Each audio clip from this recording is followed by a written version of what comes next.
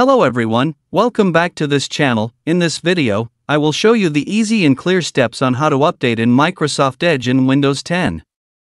So how to update in Microsoft Edge in Windows 10? Make sure you keep watching this video until the end. Let's get started right away. Firstly, just go straight to the Microsoft Edge application on our computer.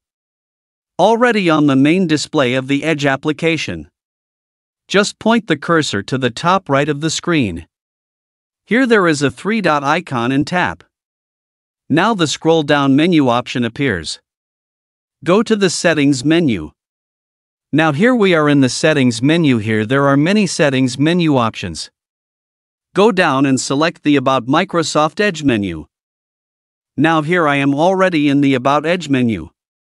Here mine has been updated. For example, if it hasn't been updated, in the About Microsoft Edge section on the right there will be a button to update. And to activate updates automatically. Now on the right. Here activate. When there is a new version of Microsoft Edge will update itself. So that's it, tutorial how to update in Microsoft Edge in Windows 10.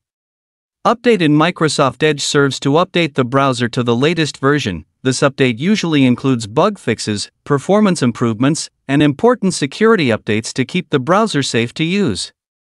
Thank you for watching. I hope this video is useful. See you in the next video.